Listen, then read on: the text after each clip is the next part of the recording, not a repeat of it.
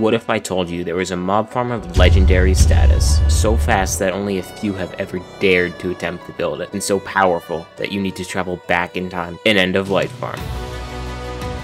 More than 50,000 times faster than your average mob farm, utilizing sliced portals to prevent the fastest stream of mobs Minecraft has ever seen. But downgrading a world is highly dangerous, capable of eradicating the world forever. But today, I take on the impossible.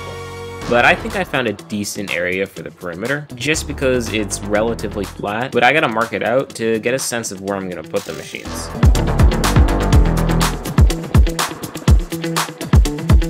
Well, kinda just built this whole thing, and realized it's the wrong way. If I launch it off, it will go this way, instead of towards the other pillar. I'm so stupid.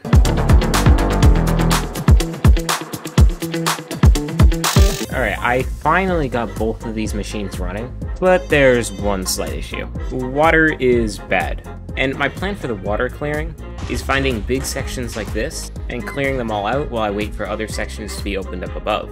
That way, I'm being efficient.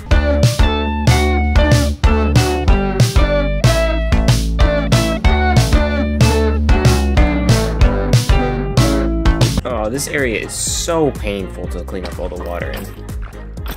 But I've gotten most of the water out of the trenches, so I think I can start up the machines again. And here goes 1, and 2. Look at them go. Beautiful.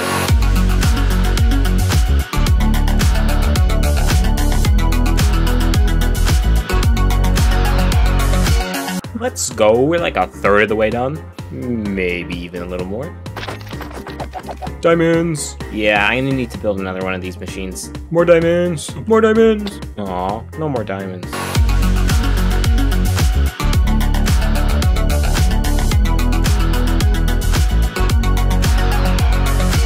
Remember back at the beginning? When I said this needed to be down to the void? Yeah, it's about that time. And although I tried, this just doesn't seem to be working. Plan B, make a big ol' machine for it. And although the machine is actually really simple, there's a downside. For every piece of bedrock that you want to break, you need a piston. And since the hole needs to be 100 by 100 blocks wide, and there's 5 layers of bedrock, yeah, that's gonna be a lot of pistons.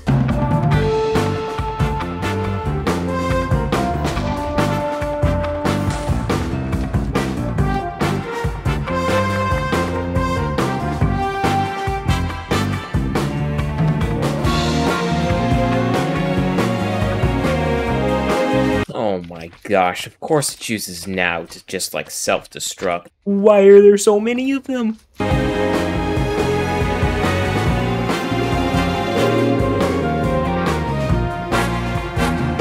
Well, that right there took a week of my life, and shut up. I know. Let's just say the machine broke, and I would have had to rebuild the entire machine to get this, so I decided just to skip it for now. But we need to work on the collection system first. Because, well, let's just say if all those mobs went into Nether at the same time, and were not collected, we would have ourselves a stage 5 emergency. Oh.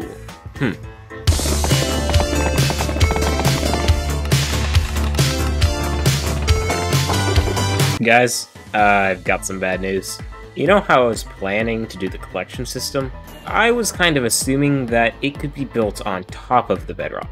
But my good friend Blue decided to mention that it won't work if it's on top of the bedrock. For some reason, if you build it on top of the bedrock, the machine that keeps all the bats from like hailstorming everywhere and breaking your game won't work. So that means I have to bust a hole in the bedrock and build it down there.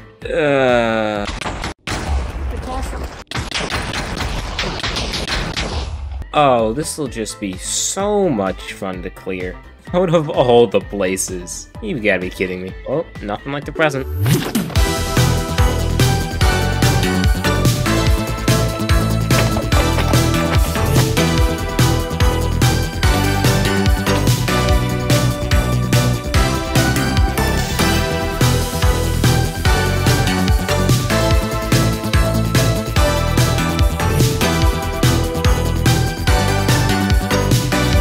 Oh yeah, we can slice portals now. I should probably finish building first though. Okay, here's the game plan. I'm gonna use this thing to slice this portal. And although this may seem a little bit complicated, you would be very right in thinking that. What if I actually hooked it up and tried to slice it right now? There is absolutely no shot that it would work. Reason being, I'm in 1.19. And guess what Mojang decided to do? Yeah, remove portal slicer. So now I have to downgrade my world and hope it doesn't corrupt it. That would be bad, right, Mr. Pigman? Right? I really hope this doesn't break my game. Downgrading a world is not supported. Well, let's hope this goes okay. Okay, I don't think the world's been destroyed yet. Alright, in order to get these 3 blocks destroyed, we need to hook it up to this rail line right here. Like so. Alright, and to turn this thing on, I flick this and press U. Yeah, that seemed to work. So now, in theory, if I break this, the portal will stay.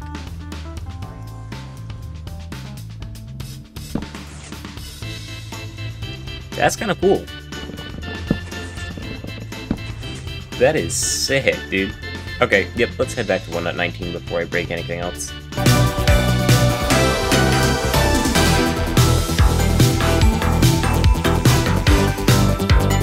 Okay, so for the actual Eol Farm, lots of portals must be made and sliced. And it's just now that I'm realizing I may need some obsidian. Like a lot of obsidian, maybe. But thanks to this absolute beast of an end station, it'll be pretty simple to AFK. I just need to go make some extra pickaxes. Now to just fill up this thing with pickaxes, flick the lever, and now we've got a whole bunch of slaves working for us. Beautiful. But in the meantime, I also do need a decent amount of glazed terracotta, so I can go take care of that.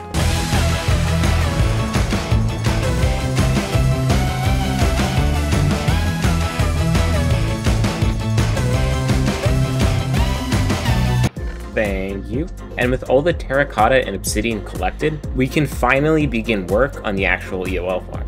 Now, the first step in this massive project is actually going to be filling in this giant void hole with all the terracotta and obsidian.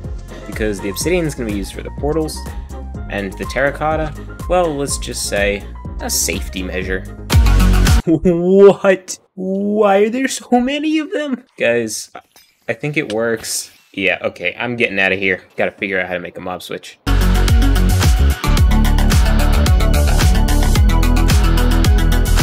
Okay, step 1 done.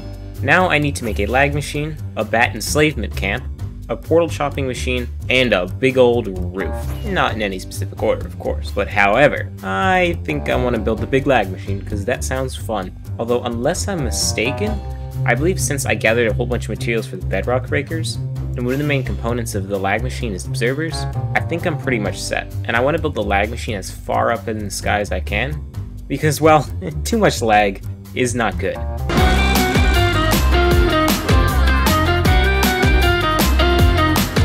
Oh yeah, we have got ourselves a lag machine. And I'm hoping I built it, like, in the right place. I don't really know, to be honest. I guess we're gonna find out. But next, I need to build the actual machine that is going to destroy all the portals. Basically, it's just gonna sit here and go all the way across while I break all the portals. Sounds easy, but it takes like 50 hours. Yeah, no, I'm not kidding.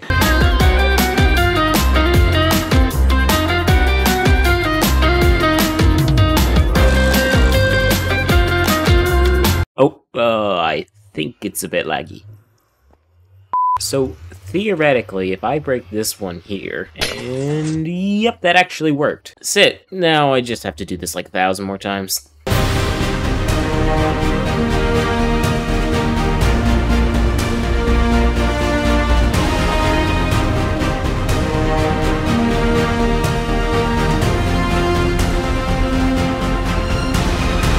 Well, I hope you like it, because that took like a week. And if I click this button, we should not see much light coming from it. Otherwise, that means I did it incorrectly, and I would have to redo it. And well, I don't have to redo it. That's good news. But with every good news comes bad news. At least usually in my case. And this time, if we come on over here to the Nether, and fly on over to our beautiful storage system that we spent quite a while making, long story short, this storage system is built at positive coordinates, and the Eol Farm is built at negative coordinates. Which means that this is in the wrong place. It should be, like, right here, but it's over there. So, yeah. I've got to rebuild this entire thing.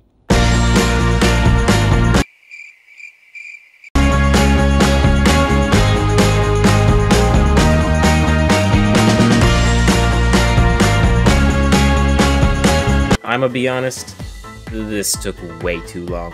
If I wasn't dead inside before, I am most certainly now.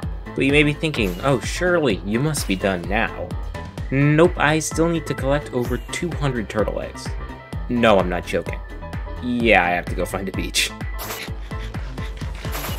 You know, for some reason, I don't think my world completely survived. I mean, this is probably normal, right? Let me know what you think. Turtle! Okay, my little squiggly friends, I need you to stay put. Oh! Look at that, such a beautiful sight. And while we let Mr. Turtle AFK at our turtle farm, we can start demolishing all the stuff that we don't need. As soon as I can find my way back, that is.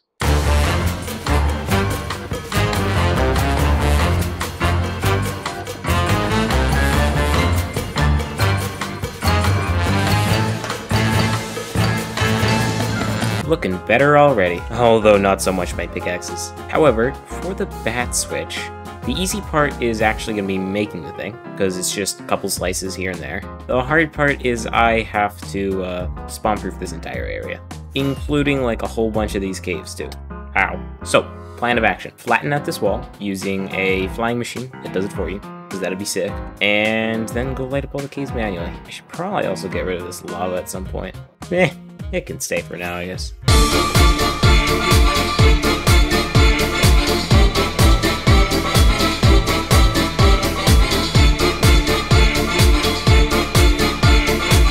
Smooth walls are incredibly underrated. This looks really good. The machine, not so much. I let it just sit there overnight and do its thing.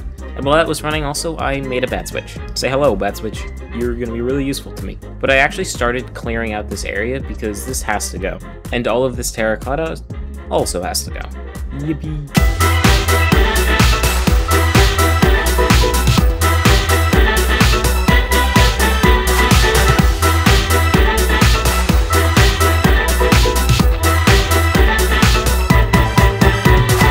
Alrighty, that part is done. Oh, maybe not. Now we can say it's done. Well, sort of. I need to make a ring of glass around this entire thing, because that's where the turtle eggs go. It doesn't really require that much glass. I've honestly probably got all the glass I need in my super smelter, and Mr. Turtle has been busy at the turtle egg farm, so I think we're ready to finish this thing off.